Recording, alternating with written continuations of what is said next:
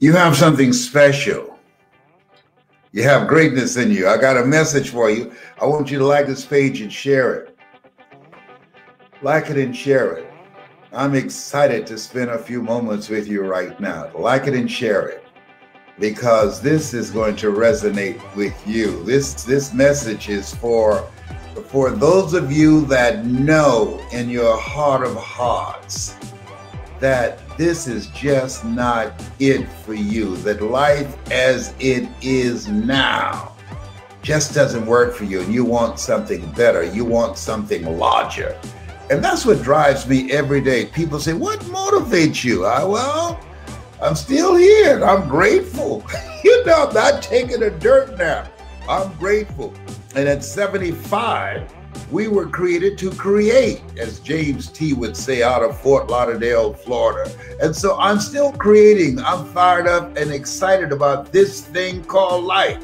You forget your years and your years will forget you. So I want you to like this page and share it. Like it and share it. I want to share something with you. You are extraordinary. And you were chosen out of 400 million sperm to do some extraordinary stuff. You were not chosen to just be average, even though most people settle for being average.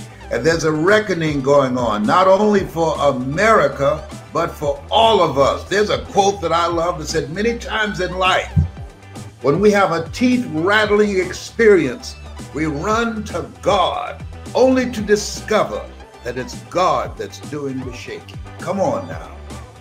Come on.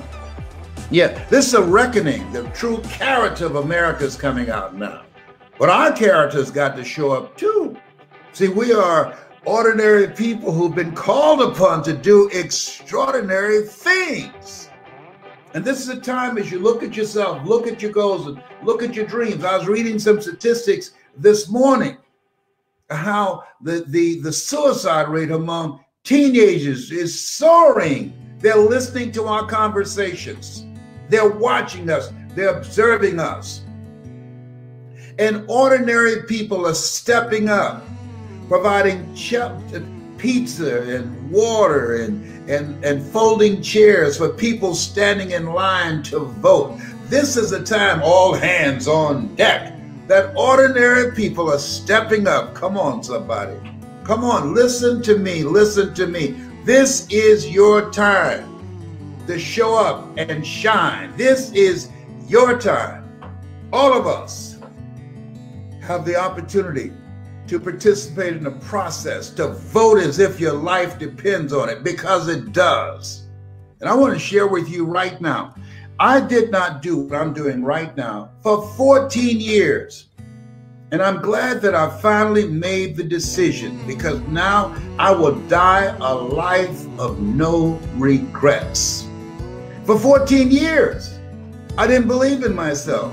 For 14 years, we're told, forgetting those things which are behind, reaching forth unto those things which are before, we press toward the mark of the higher calling. Well, we might be through with our past, but our past is not through with us. And the impact of being called the dumb twin, the impact of being labeled educable, mentally retarded at Douglas Elementary School in Miami and put back from the 5th grade to the 4th grade, the impact of being called the dumb twin and failing in the 8th grade at Booker T. Washington High School, all of that stuff had some impact on me. There's some residue.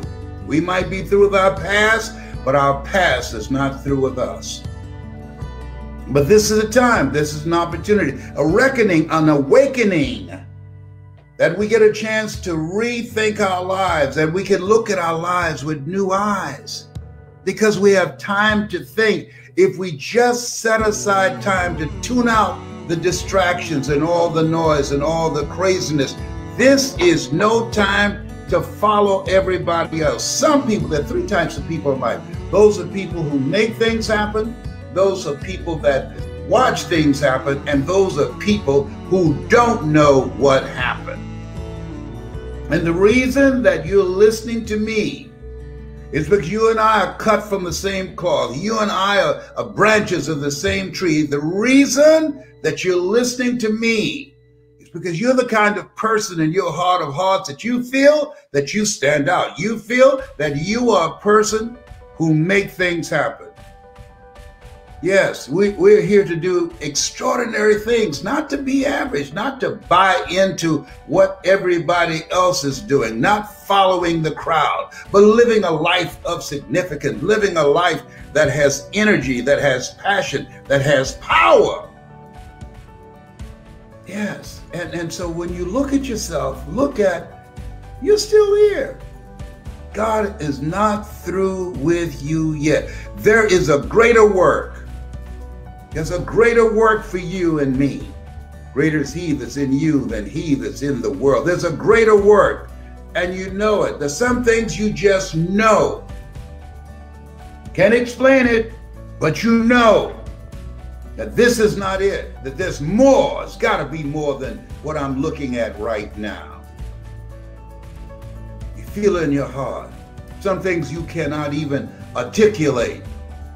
Lean not unto thine own understanding. In all thy ways acknowledge him, and he shall direct thy path. You were born to do extraordinary things. Remember that song, Ordinary People?